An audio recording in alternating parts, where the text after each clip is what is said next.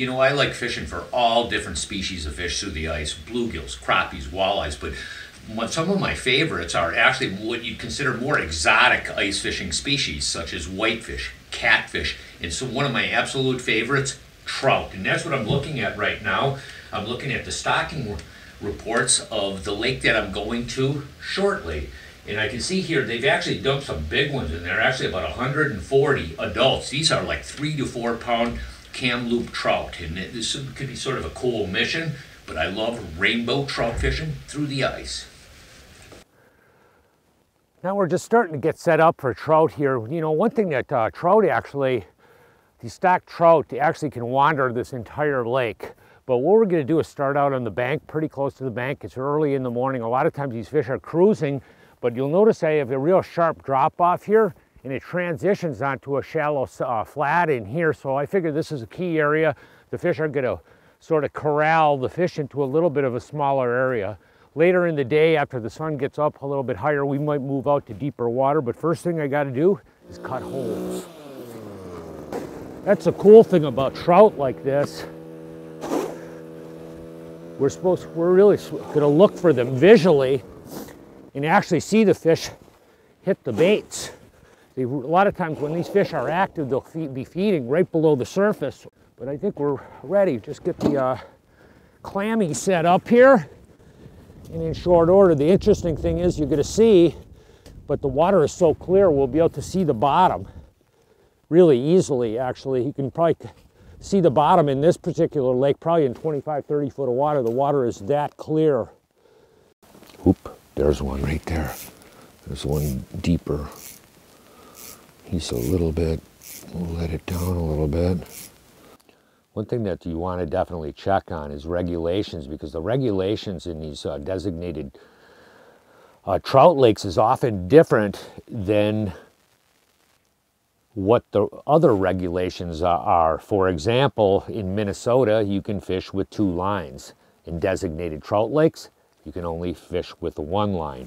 Also, you also need a trout stamp. You know, the trout stamp is really important in the fact that they're what pay for the stocking programs. Those fees that are associated to the trout stamp go directly into the stocking of these lakes. You know, in Minnesota, actually, I don't even know how many different stock lakes are in Minnesota. There's a lot of them. You know, the Crosby mine pits happen to be just really close to my house, so I end up fishing them.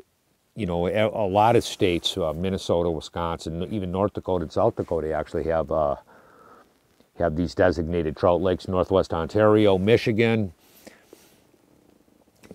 And then you actually have the Great Lakes fisheries too, and those are just unbelievable because then you're talking really monstrous size trout in excess of, you know, 8 to 10 pounds. I've caught fishes, you know, really close to 25 pounds through the ice.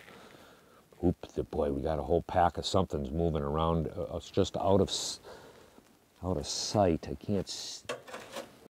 The one thing about trout, generally, you set up in a spot like that, because they're so spooky, a lot of times what you do is you set up in an area and they're moving around in this mine pit and they're just sort of swimming. So what you want to do is you're sort of pass shooting, set up in an area and just fish, and eventually the fish will come through that area. Come here, buddy. Not a biggie. The interesting thing is a lot of times the biggest fish, these smaller ones are down deeper. So a lot of times the real big ones will be swimming right below the surface. And when you look at where we're positioned here, I got the shack set really close to the shoreline, because right over there, that's, you know, 30 feet away, that's the bank. But we're sitting in 65 foot of water.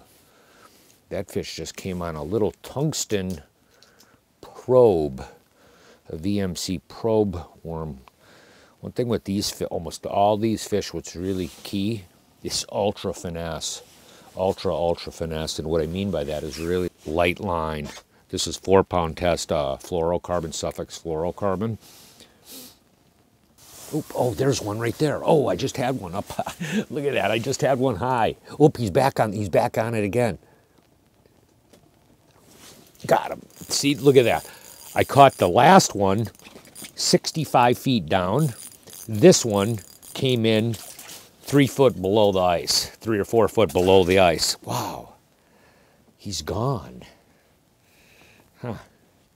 And that one just came on a little VMC tungsten ice fly. Just as you can see how big that bait is. It's just really almost microscopic.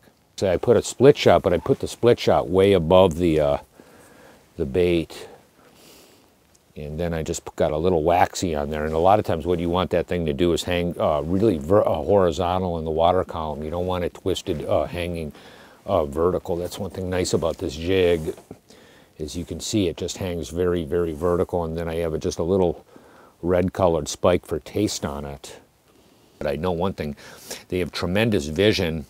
And a lot of times you may even have to fish with relatively small lures. They're eating a lot of different types of forage. They're eating bugs, insects, freshwater shrimp, a lot of small stuff, even zooplankton. So a lot of times for trout, even for big trout, you can use really small lures. Ooh, it's a little bit better one there. Yeah. Whoa. Whoa.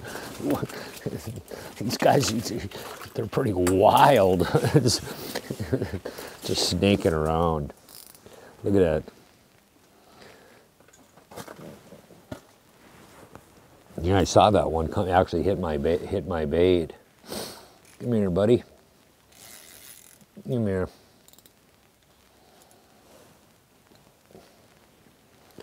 No biggies yet. There are some big ones in here. The interesting thing is, when they stock them, this is like a classic stocker right here, about this size. But they actually, in some of these lakes, they intermittently put in pretty substantial fish, like almost adults. And they'll, vary in size. But when they stock them, some of them, maybe 3 to 4 pounds, actually. In some of these lakes, like brown trout will actually grow pretty good size too. That's just a little pipsqueak. We'll let her go back down to the depths. And it seems like they're also really, really spooky. That's one thing that, to me, I think you're almost better off to set up in a spot and you sort of wait for them to come to you versus you going and moving really quickly on top of them.